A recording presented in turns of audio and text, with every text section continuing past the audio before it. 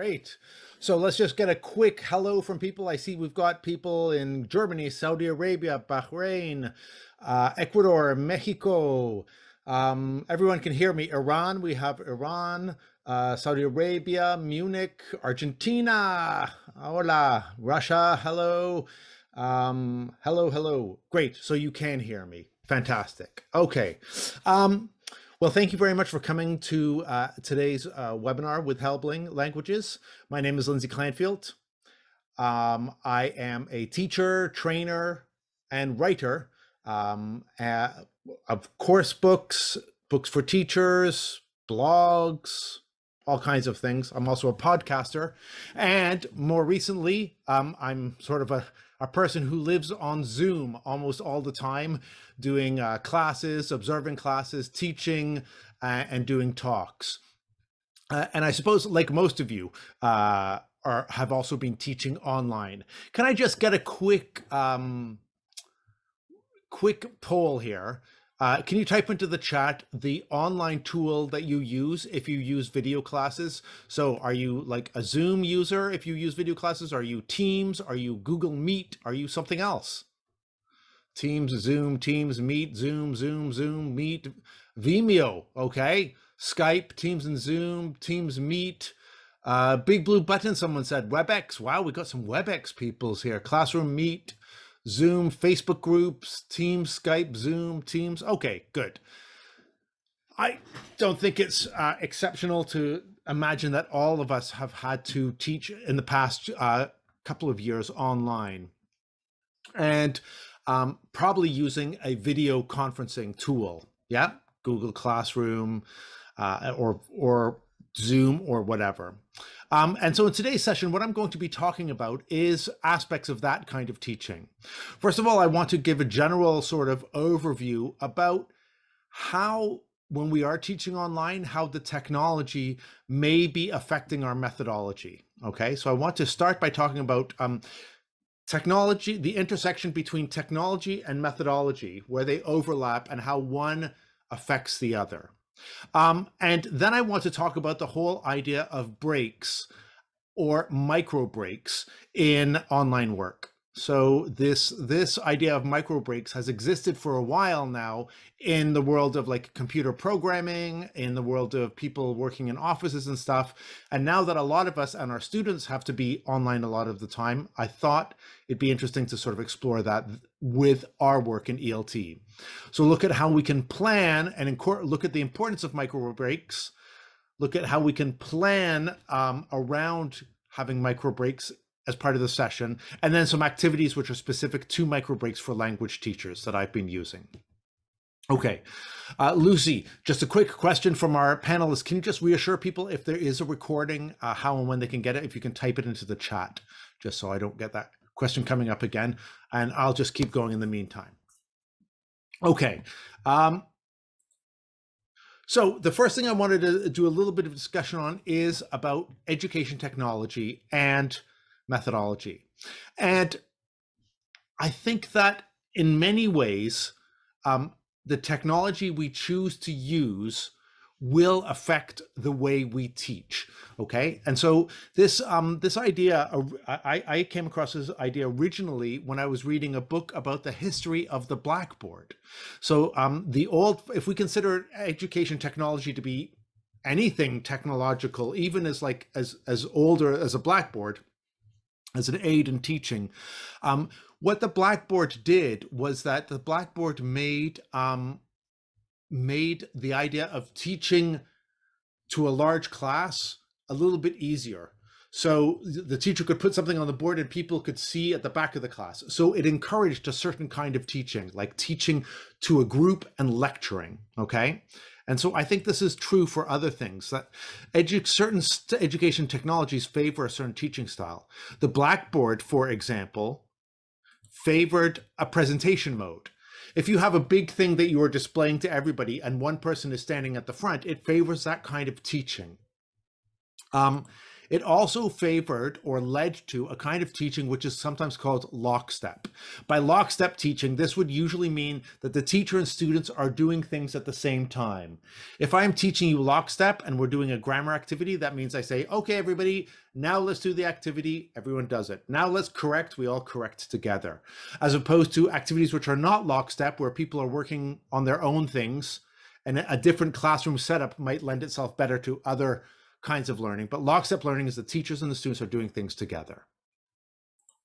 Also, the use of the blackboard led to a kind of teaching where there was often just one right answer. So the teacher wrote something on the board and then asks the students the questions, and then there's one right answer, like 1 + 1, and then asks the students, and someone writes it on the board, and the teacher writes the answer, 2. Yeah, and so for lots of teaching around the blackboard led to this kind of thing initially. And also a blackboard as a piece of technology leads to teacher-led teaching.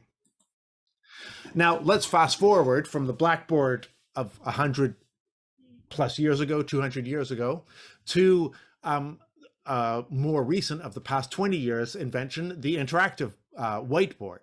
Now, the interactive whiteboard was supposed to be much more interactive for the learners. Yeah, so they were supposed to kind of make it much more participatory for the learners. But after a few years, many people looking at how interactive whiteboards were used saw that the same thing was happening.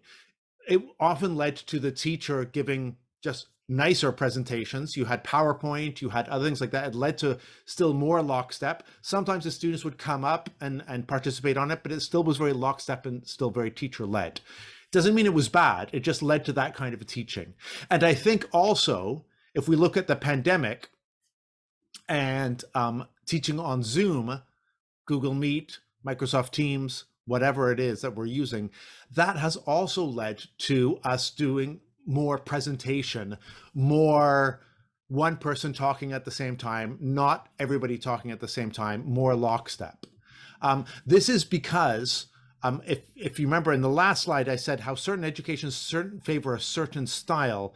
This is because Zoom, Teams, Google Meet, etc., were originally used or designed for sort of meetings where one person would be talking at a time, other people would be listening. Zoom was originally for business meetings. Now, during the pandemic, they've added more things and made, for example, breakout rooms better. They had breakout rooms at the beginning, but they've made them better as more and more schools started using them. But the technology itself is built for that kind of presenting. So my point is that when teachers use tools and technology that is better suited for a kind of delivery, it's easy to slip into only doing that kind of delivery. So as someone has written, Zoom is great for webinars and for kind of live teaching, it's easy to slip into a kind of webinar presentation mode a lot during Zoom. We don't always do it, but it's easy for that to happen. Group work, pair work, collaboration can take more effort. It's possible, but it's harder. It can get less focus. So sometimes it's easier for just a teacher to say, well, I'll explain and I'll ask questions and everything, rather than setting up the breakout rooms or getting students to do things. And I'll talk about why that is in a moment. Things like thinking time, silence, and what we would call dead time tend to be avoided even less in the online classroom. So thinking time is when you ask students a question in the live classroom and you give them a bit of time to answer. When we're online, sometimes that time feels even longer to us. And so there's a tendency for us to talk more to fill the space or to expect an answer much more quickly. So the result is often, not always, but often teachers will spend more time than normal lecturing, explaining, or presenting material. And in some cases, this can be great, and in other times it can get too much. But coming to what we're talking about today, in a video conferencing situation, if we are teaching in this way over long periods of time, it can result in what is now known as Zoom fatigue, but what has been known for a while of just getting tiredness of being in front of the computer for long periods of time. But the Zoom fatigue is slightly different. And during the last year in 2021, there were several things that came out that had been looking at Zoom fatigue because so many people were doing so much work now on Zoom, either teachers, students, but also people in offices and so on. And so it was getting looked at a lot. And I saw this paper here from February 2021 on nonverbal overload, which is a theoretical argument for the causes of Zoom fatigue. And I adapted some of these findings to teaching and see if any of this you can identify with. So one of the arguments I make is that if you are seeing yourself during video lessons constantly in real time, it makes you tired. It's almost they compare it to, imagine if you were teaching in front of a mirror the whole time. The effect of doing that causes like a very low level of stress and just sort of fatigue and tiredness, fatiguing. So imagine if you're teaching in front of a mirror all the time, how you would feel. Well, that's what we've been doing for the past 2 years, almost teaching in front of a mirror if you have your video on. So I have my video on and I can see myself here. The other thing that's very interesting about teaching online for Zoom teaching is that it dramatically reduces our mobility. Think of when you're teaching in the face-to-face classroom. You maybe move around. You're at the front of the class, you move over to talk to some students, you move to different parts of the classroom, you go to the board, you come back, you sit down at your desk for a moment, you stand up again, you turn around, you get your books ready, you take out the papers, you deliver things, you go over to students. In Zoom lessons, you're sitting here the whole time. So your mobility is reduced, which also causes a sort of same kind of fatigue as watching TV for a long time. Also, according to this paper, the cognitive load is higher in video chats. So people work harder to send and receive nonverbal signals. You may have noticed this in meetings, or if you have students that are on the video as well and you want to show that you are listening, often people will exaggerate more. So they'll say, aha, oh, okay. So you're, yeah, like, okay. Or you'll make gestures more to compensate. The other thing is when people don't, you as the teacher can interpret that as them looking very bored because you see them close up. So when you see your students like this, seeing it close up and seeing more people like that also is fatiguing. So you're getting the wrong signals sometimes. And finally, if all the participants have their video on, having sustained eye contact from many people is stressful, especially if the windows are big on the screen. So if you're seeing people's big faces, the sustained eye contact on that is quite stressful. In the real face-to-face classroom, they've done studies of like how people's eye contact, teachers' eye contact, students' eye contact, you're never really making all that as much eye-to-eye contact. You're looking over people's heads, you're looking up at the board and stuff like that. Whereas on the video one, you often are doing this. Okay, is everyone able to see my slides okay? Hold on, let me just make sure that I've got that. Yeah? Is it on presenter mode? Yes, okay. Or are you seeing the, yeah, you can all see my slides. You can see the slide with the break here, nonverbal theoretical argument. Yes? Okay, good. All right, so I'm on the right thing. Okay, thank you. So let's keep going. So these 4 reasons were things that cause people to get fatigue. So what we're going to do right now is the following. We're going to take a short break. Okay, I'm going to turn my camera off for a second and I want you to do the following. Okay, so listen and do this. First, look away from the screen and find something to look at that is maybe 20 feet away. If you've got a window, look out the window. You can stand up if you need to and focus on this thing for 20 seconds. I'm going to do the same. All right, focus on this thing 20 seconds.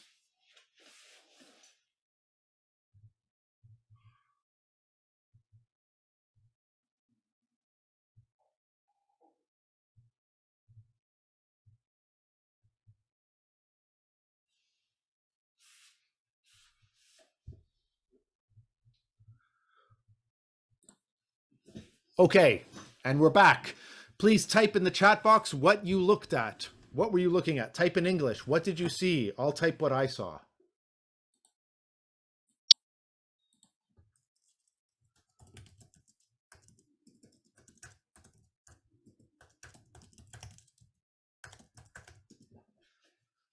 Okay, nice. Plant. I'll read some of these things. The door smiles. It's too late in Bangkok. Okay. My son, a yellow block of flats, the door, trees and cars. Okay, I wrote in the chat as well. I wrote, I was focusing on a pink sweatshirt hanging on a laundry line on the roof of an apartment building in front of me. Someone was looking at an air conditioner. Okay.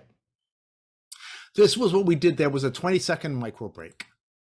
A lot has been written about the benefits of very short breaks. So here are some papers that I was finding when I was doing research on this. Lots of the breaks had been done on people who have to look at like things like security camera feeds and things like that. Micro breaks for people working in operating rooms or looking at stuff in medical cameras and things like that. They would often find that these little breaks here would reduce eye stress, would reduce sort of fatigue in general, and would increase people's attention afterwards. So it would restore the attention if this was done. So for example, the Journal of Environmental Psychology had a very interesting paper in 2015, 40-second green roof view, sustain attention, the role of micro breaks and attention restoration. And so a micro break is just one of, there's many kinds of ways of doing it. One way is just looking out the window at something, looking away from the computer for 20 seconds. So taking a short break helps improve attention and concentration, helps reduce stress, helps alleviate discomfort, and reduce the chance of injuries. I think some people were writing in the chat that they have friends or colleagues or know people or themselves who have had injuries from sitting so much and doing so much online teaching. One thing from the American Optometric Association, they've even sort of got a poster for it up in certain workplaces, is the 20-20-20 rule to prevent digital eye strain, where you take a 20-second break every 20 minutes, look at something 20 feet away. That's what I did with you. So I made this into a little language activity where you, for 20 seconds, you looked out the window, you focused on something far away, looked at it for 20 seconds there, then looked back, typed it into the chat box what you saw. So let's develop this a little bit further, and I'm going to share with you things that I've done with my students and other teachers have done in terms of language, in terms of mini breaks in a language class. First of all, when can we do these breaks? Well, you could do them to do a reading activity. If they were doing the reading in the course book, there's a moment where you can get them to do the reading where you say, okay, just look away from the computer, open your books and do the reading. You can say, you can turn your camera off and get them to do the same. And to do that, I know, by the way, what some questions of you are going to ask at the end. So let me get to the idea of like them going away and never coming back. I'll come back to that. You can do a micro break to think about the answer to a question. So again, just as when we are in the face-to-face class, we often we give students time to think of an answer. I think we can retrain ourselves to do that more in the online classroom. So we say, everybody, I just want you to think for 20 seconds, look away from the computer and think for 20 seconds the last time you had a cake or something like that. Let's imagine your warm-up question, but then really give it, like, have a clock. I have this clock here, it's on my phone, called Huge Clock app. And I use this to count 20 seconds. So I look at that and then I look away and stuff, and then to force me to give them that time. So that could happen as well for some questions, not all of them. During a listening lesson, after the first listening, before the second listening. So if you're playing, they listen to something once, then give a 20-second break and then say, now I'm going to play it again. To do a short writing activity, to brainstorm a solution to a puzzle or a suggestion. So these are all times when these breaks can occur. Or at an appointed break time. Now, I know what some of you are thinking probably, because everybody asks me when I do this session, they're like, my problem is that if I give students a break, they go away and they never come back. And that could be true if you give a 5-minute break, or the 5-minute break becomes a 10-minute break. What I'm talking about here is very short breaks here, like very short with a specific task. We'll look at specific tasks for them to do. Okay. So I understand that a 5-minute break can become a 15-minute break if you're not careful. So I'm not suggesting like minutes on minutes. I'm suggesting something very short where you say, stay where you're sitting, turn off your camera, look away from the computer, and think about this, and then I want you to type the answer in the chat or say the answer if I call on you.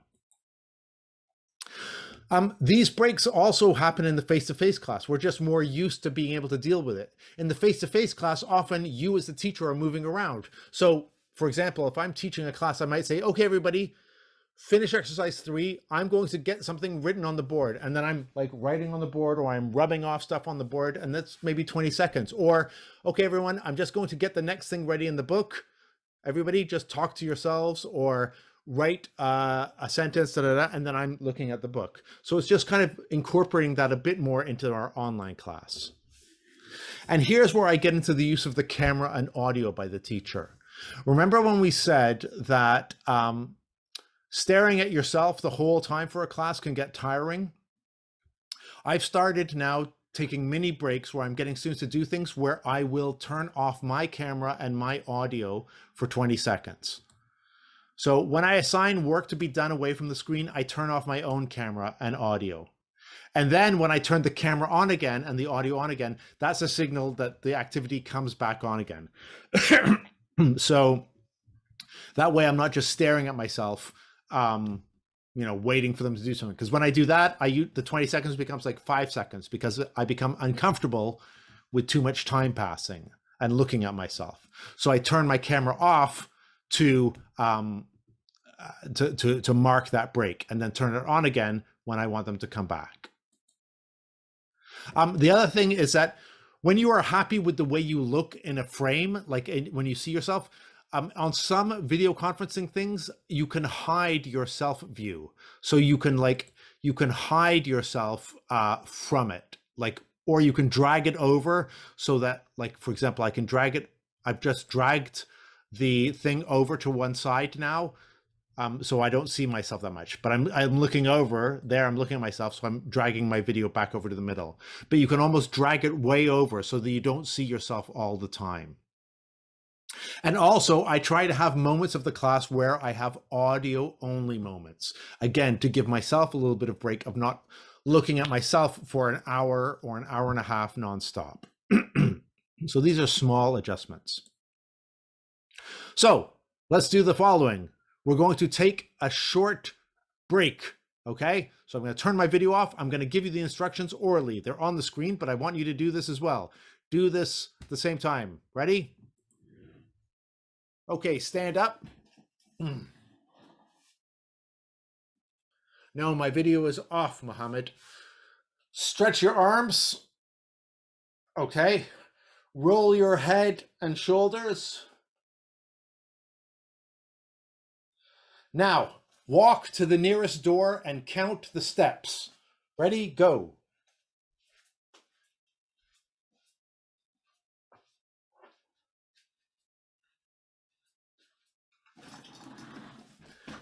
Okay, come back to the screen. I'm coming back on again. So, actually, I already feel a little bit better just from having done that. So this here is the mini stretch break. You can do it for them, but I often turn the video off and I give the instructions. But the extra thing we added is counting the steps.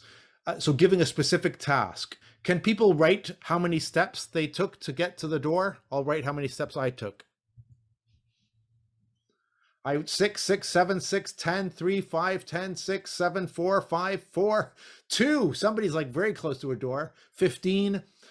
There are maybe 100 of you here, so I can't do feedback properly on this. But with a class, I maybe have only like 20 people or 15 people, where I can sort of ask more questions, like who is the closest to a door, who's in the biggest room, who's in the smallest room. You could do a little activity like that.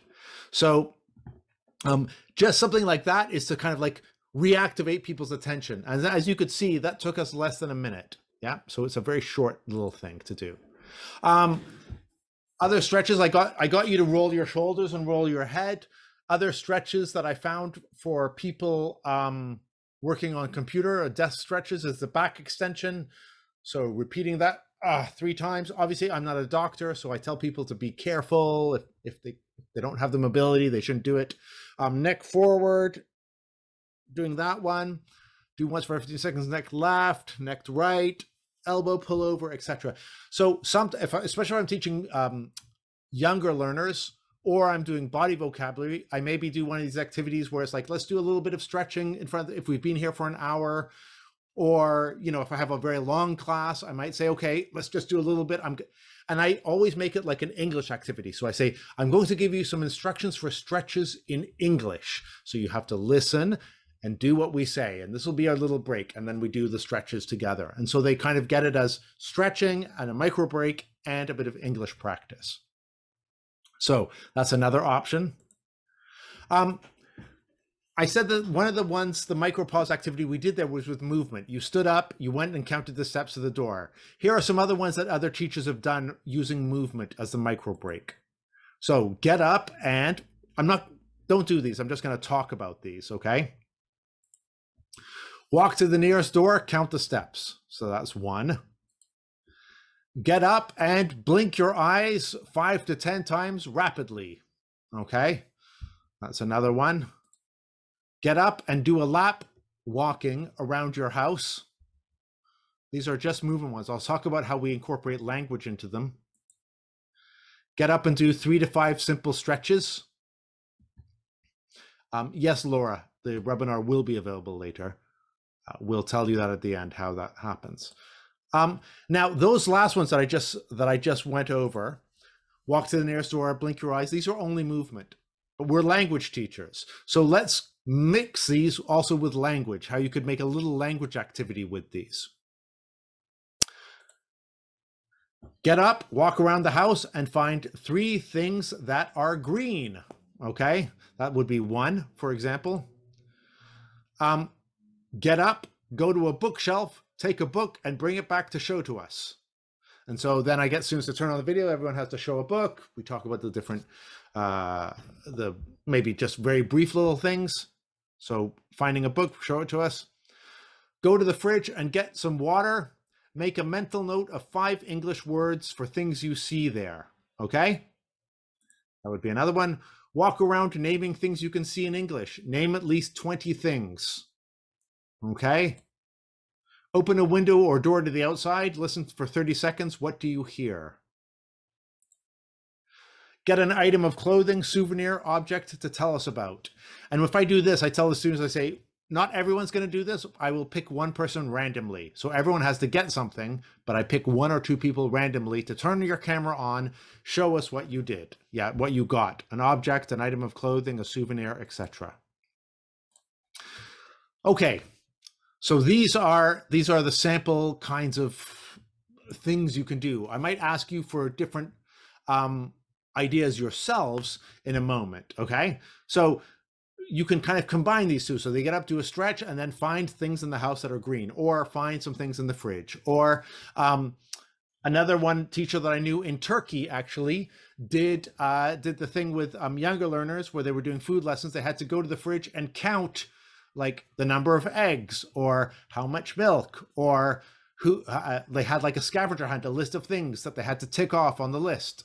Yeah, but again, it was getting out of your chair, getting away from the computer, going and doing something else, coming back. It doesn't have to take a long time. Okay, let's look at a longer activity, a micropause activity that's longer. Okay, let's do this one together. So I'll do this one with you. I'll explain it first and then we'll do it. Okay, so first you post a preposition on a shared screen, or you just say it or write in the chat like in or on or whatever. Then students get up and find an object from their home to illustrate the preposition. The flowers are in the vase. The cat is on my lap. When they come back, you call on them to share their sentences. If possible, they turn on their webcam to show it. So let's do this now. I'm going to turn off my camera. We're each going to do this. I want you to, and then I'll ask you to type in the chat box. But the preposition is behind. The preposition is behind. So you need to get out of your chair, look around for 20 seconds, and find something that you can make a sentence with the preposition behind. Okay? 20 seconds, go.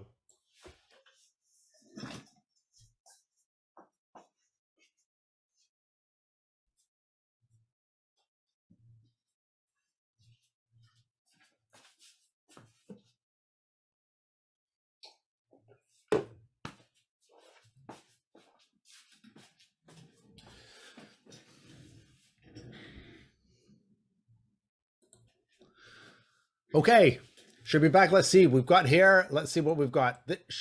My fridge is behind me. My cat is sleeping behind me. There's a stack of books behind me. I'm behind the tree. The dustbin is behind the door. My son's toys are behind the cushions. Let's see what else do we have. There's a big dining table behind me. The water bottles are stored behind the chair. The sugar is behind the piggy bank. The bag is behind. Excellent, excellent. Okay, my sentence was the cat is behind the door, because in my room, there's a door there and the cat is waiting there for me to feed her after this. Okay. If you have a smaller group, again, how many of us are there in here? There are 245 of you. So I can't get everyone to turn their videos on. I can't read everybody's sentences. With a smaller group though, you could do that. Or what I did, if you do a longer activity, then you have one person who nominates the next preposition. So you correct the sentences, the prepositions, and then you say someone, okay, for example, Lucy. Now, don't do it, Lucy, but you would say, Lucy, you give the next preposition. And she gives a preposition like above or under or in. And then people have to get up and find something or whatever. Yeah, so they just do that. Potentially, if they're on computers, they could even take a photo of something and then you could get them to show the photo of the thing illustrating the preposition. It's a small thing, but it's just another way. The important thing is to make sure that they get up, take a tiny break, and do that. Yeah. So the next time you have a micro pause, another student gives the preposition and you repeat the activity. Yeah. Next time you have another micro pause, you say, let's do a preposition micro pause, everybody, da, da, da. Again, that's how you would repeat it. Yeah. Other variations of this, you can do this with prepositions of movement, across, over. Students report an action they did during the micro pause, e.g., I walked across the room, I jumped over the dog, I stepped over whatever, I walked through, I put my hand through the whatever, I put my hand into the fridge, etc. Yeah. So this is just, in a way, the important thing is a micro pause. The other thing is putting some language in it to give them something to do. Okay. We can also do with micropauses, we can do slightly longer, even longer activities. So that was a little bit longer. Here's an activity that my colleague Jill Hadfield has written about called zooming out.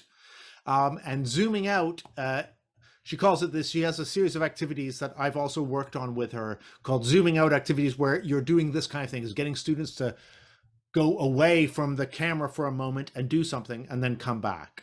Okay. And so zooming out, she suggests a sensory poem. So I'll show you what this could look like. So here she says 5 to 10 minutes. I would say less time. I would say maximum 5 minutes. But again, this is a longer pause for your long classes. It's also a writing activity. So students go outside for 5 minutes, maybe a bit longer. She says 5 to 10. But to sit in silence and ask about these and think about the questions. What can you see? What can you hear? What can you smell? What can you feel? And then they come back and they talk about or they write what they experienced. Then you share on the PowerPoint, on your shared screen, you give them this framework: spring, summer, autumn, winter, morning or afternoon. Yeah. So, and then they would write like the hearing line. They would have the noun ing. So for example, let's just do this for a second. Let's do this one at a time. Okay. So I'm going to stop the video for 10 seconds. I want you to look away from the camera and focus on what you can hear out a window. Okay. Don't leave. Just 10 seconds. What can you hear? All right.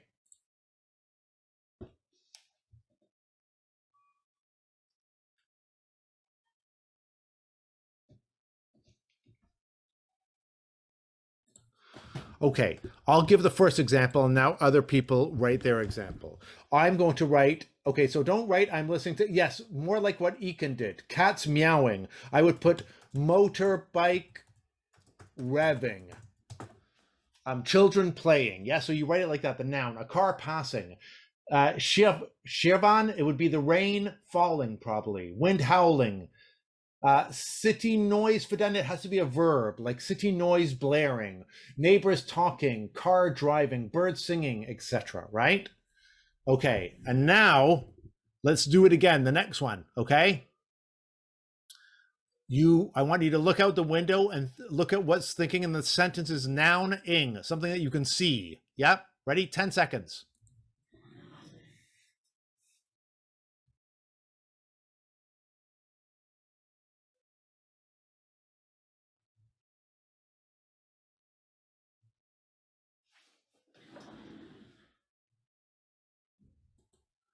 So something you could see, I would type clouds moving because I can see clouds moving, clouds floating, very nice. Tree branches moving, sun setting. Oh, nice, Stephen. Something, but Luis, you put my garden. It would be something in your garden. Laura put clothes hanging. A vendor selling. Excellent, Maria. Treetops swaying. That's beautiful, Elizabeth. Tree branches moving, leaves falling. Although Naomi, it would just be leaves falling for this poem. Yeah. And I would say, Ekin, you put street lights. I put like street lights shining. Yeah. So anyway, so then the next one, let's do the next one together as well. Okay. I'll give you a second, 10 seconds. And you have to smell. And then you write the scent of, and whatever you smell. Okay.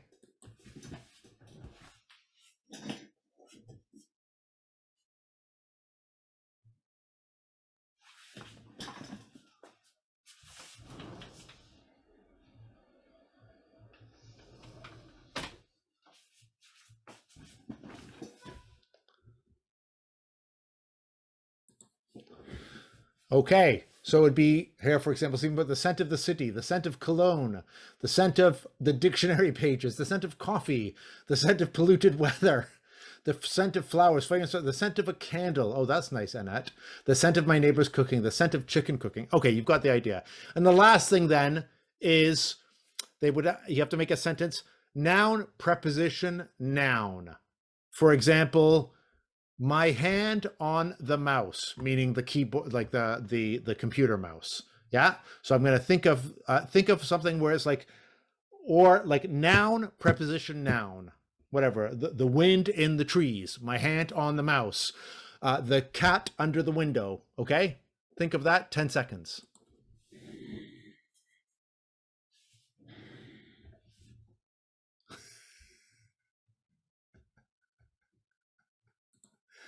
I love Steven's one. My head on the pillow. So like you're lying there watching the video like this then, okay?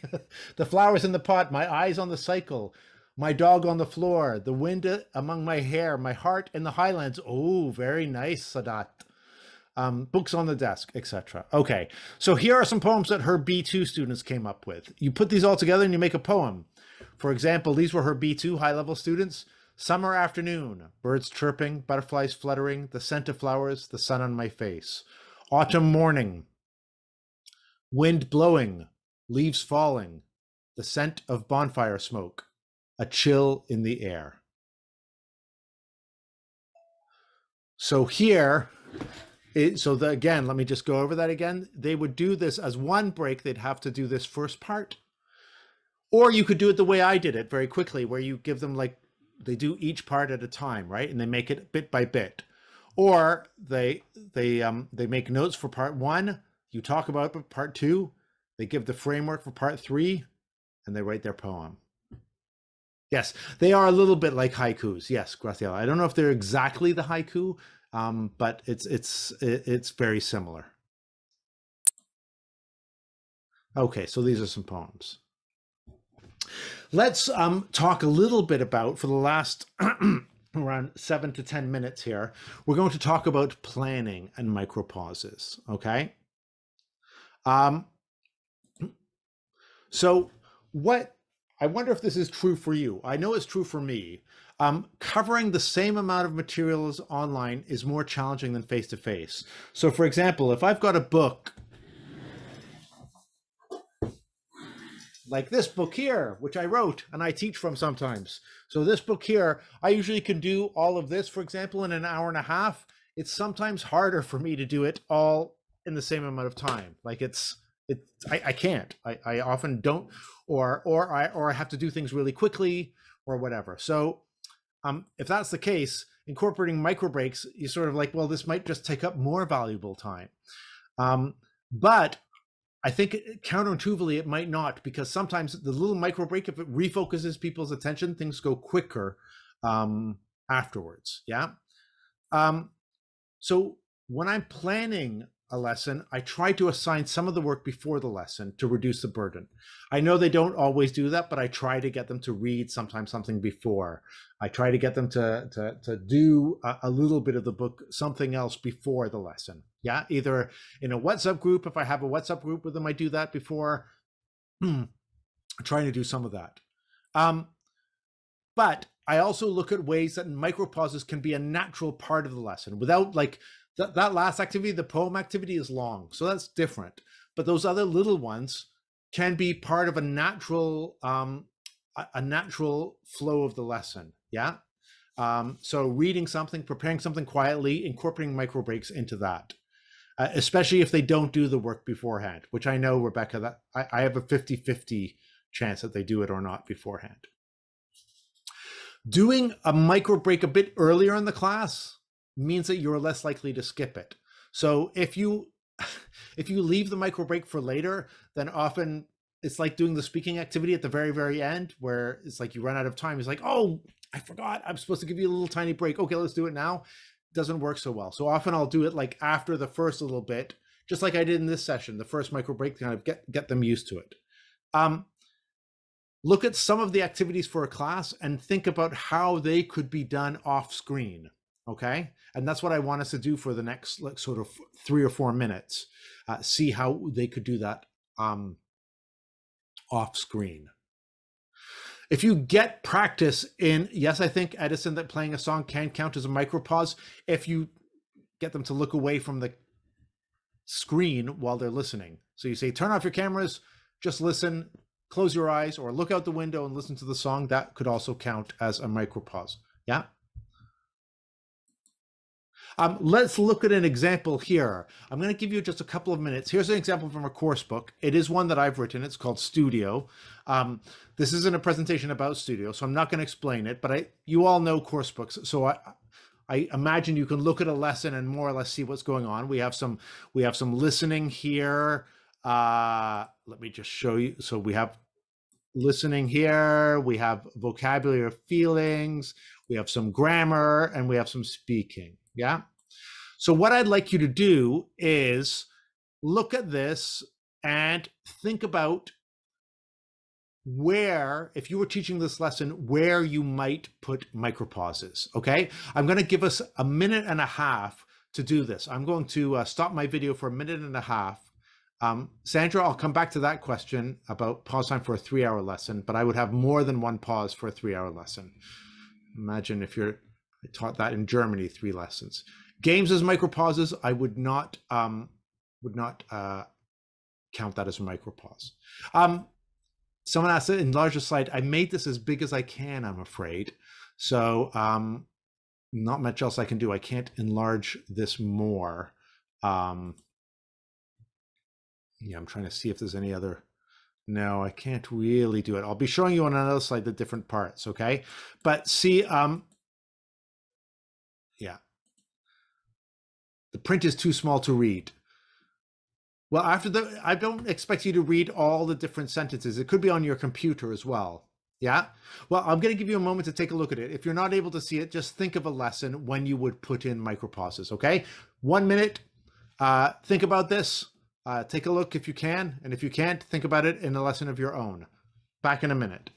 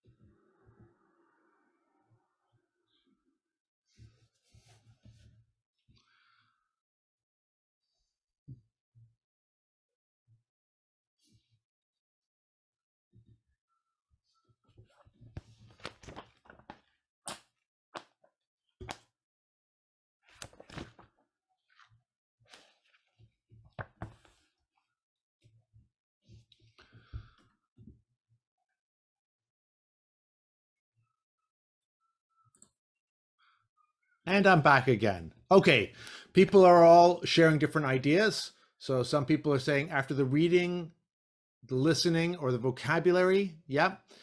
Before the grammar, after the first page, agree. After a listening task, before the vocabulary, think of a word you didn't know. Okay. Yep. I think all of these are valid. Any of these are valid. It's more, the exercise here isn't like where it's right or wrong. It's where it's right for you, and thinking with the idea of incorporating little pauses in different ones. Let me show you how I did this lesson. Is the thinking time before speaking is I did this. So like many books, it's available PDF, like there's there's an ebook version of this. So I have the ebook version, and I took a screenshot of this image first, and I made this image big. And so the way I started the class is I showed this image, and I told everyone to look at this image for 20 seconds, and then I pressed W on my screen, on my PowerPoint. So if you press W, the screen goes white, yeah? Or if you press B, no, it's W, it's W. For me, it's W. If you press W, the screen goes white. Or you can just get rid of the slide, yeah? And then I said, now walk around and try to remember all the things you said. So the first micropause to begin the class was, here's an image. I want everyone to look at the image for like 30 seconds, 40 seconds. And now get up, walk around, try to remember 5 things that you saw in that image. 20 seconds, and then everyone did that, and then they come back and they write in the chat box what things they saw. Oops, sorry. Yeah, so like a memory activity. So maybe people come back and they type Stranger Things or Amy Winehouse or Man with Lightning, that was David Bowie, yeah? And then that leads nicely to the first speaking activity, which is about they had to match the people and things with the years that they were in the news, if they can remember. Like we look at it, so one was Stranger Things, one was Amy Winehouse, Harry Potter, etc. Yeah, they may be able to get some of these things. And then they do the reading. So that's my first one. And my first micro break I put here, where it says listen again and choose the correct options. So they did a listening, and then I said, okay, before you do the next listening, I want you to just get up, stretch, focus on something else, because you're going to listen again in 20 seconds. And so that was my first micro break after the beginning thing. Here, the vocabulary, and again, each of you can do as you see fit. As a teacher, we each have these choices, not right or wrong. But what I did here is in the vocabulary, under feelings, they had to match adjectives to the words, like amazed is very surprised and depressed is very unhappy or whatever, right? We did all of that together. And then the last is they had to write example sentences. And I said, this you have to go and do in a different part, like do it on paper. I said, you need to do it on a piece of paper because you need to show me the piece of paper, but I want you to do it away from the screen. So go, like, turn the tablet away, the phone, the computer, go to another thing and write the sentences on a piece of paper and then show me. So that was another micro break. And then the third one that I did was for the speaking. This is a lesson on the year in search. And the speaking activity, they had to imagine that they were searching for things that happened in the world this year. So the first part of the speaking was individually think about the past 12 months. What happened in the world? Okay, well, that's a bit, well, we all know some things that happened. Did anything make you feel amazed, confused, delighted, depressed, or scared? Well, I know what all made us feel depressed, but we could focus on the other ones if you want more positive things. They need to choose 3 events and imagine they want to search the internet for information about the events, write the keywords they want to search for. So they're doing a kind of keyword search preparation thing here. And then they share those with the partner. But that whole first part, I would do them by themselves. Like I would explain to them and I would say, now you need to take 2 minutes to kind of think of this and make that list and do that as a pause away from the computer. So let's review, before I take some questions for the last sort of 5 minutes of the thing, let's review a little bit what we looked at. Today, I wanted to start off by doing a bit of the theory and talking about how certain technologies affect methodology. Does anyone remember what the first education technology thing I was illustrating on the first slide? I talked about the thing that changed the way people taught. What was it? The blackboard. Yes, it was a blackboard. So looking at how the blackboard changed teaching, made it easier to be teaching to a large group of people, sharing, displaying information, lecturing, and so on. And then we looked at how the interactive whiteboard also did the same thing, and how Zoom and those things also kind of make it for more like one person presenting for a long time. Yeah. Then we looked at the importance of breaks in online work.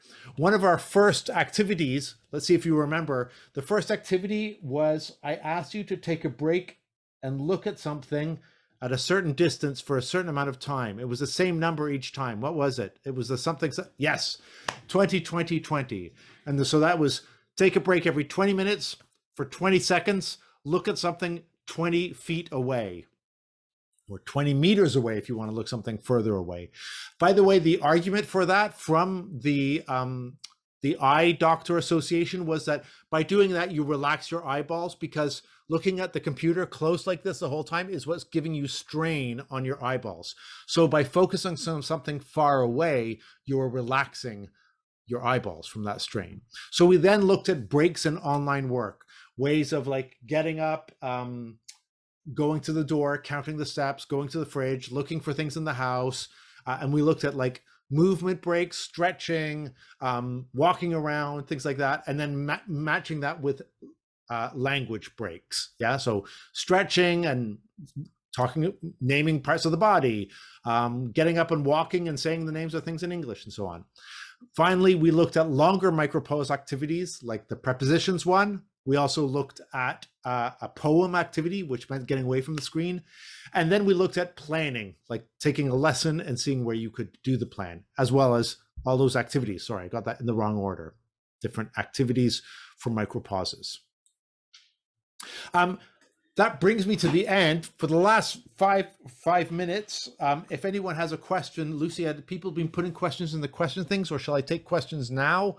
And then I'll just show, Lucy will come back for the last slide to talk about where you can get the recording and everything like that. I have a question here that I can see.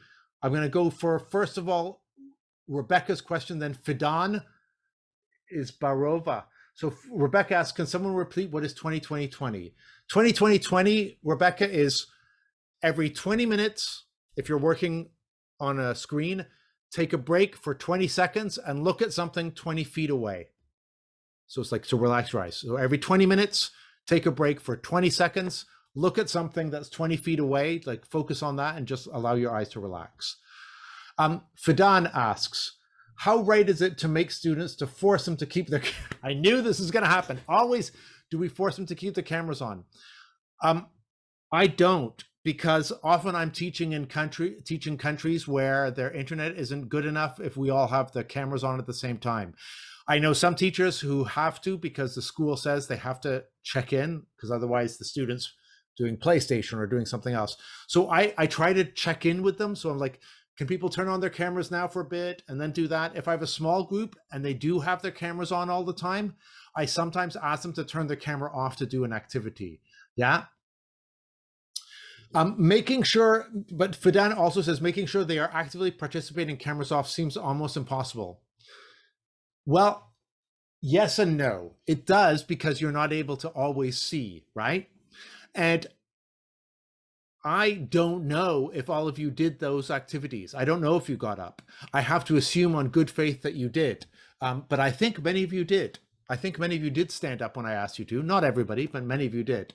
I think in the same way of like, there's only so much we can do and there's so much they can do. I think one of the things that technology has led to is a way of wanting to be surveillancing, like doing surveillance on our students all the time. So it's like, how can I be sure? I need to have their cameras on so I can see exactly what they're doing, where their eyes are all the time.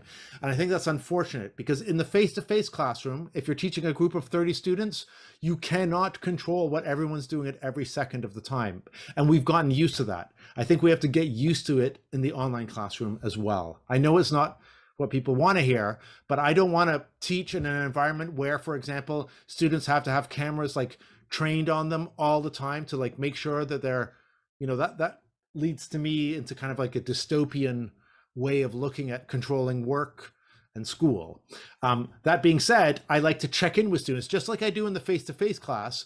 I will always check with students like, so Zoltan, what do you think? Oh, Maria, what do you say? So I'm making, they never know when I'm going to call on them, but that's different from saying I've got eyes on them all the time. Okay, lots of other questions here. There are several that have come through. Thank you, by the way, thank you. You're welcome, thank you. The slides will be shared. Lucy will tell you that in a second. Are there any courses designed for the video conference room? Not that I know of, although you can teach with Studio. My course, you can teach it completely with screen sharing. It has an a digital version. Feeling pain in the eyes, Luis talks about after Zoom classes, a common complaint among students. Give them more of the breaks. Look away from the room. Rub your eyes. Don't always focus on the screen so hard. Luis, I'd also say if they're complaining about that, then they are focusing on the lesson. So that's a good thing in a way. There have been another 68 ones. I won't be able to get to all of these. Gabrielle, thank you. Thank you for your message. Lucy, we're coming to an end. Do you want to come back? I'll go to the last slide here. But really, all that remains for me to do is to say a huge thank you, Lindsay, for you, for your time, for your input, and to everybody joining us today. Thanks very much. We look forward to seeing you all soon at the next Helpling English webinar. Thanks, everyone. Thanks. Take care, everyone. Bye-bye. Bye.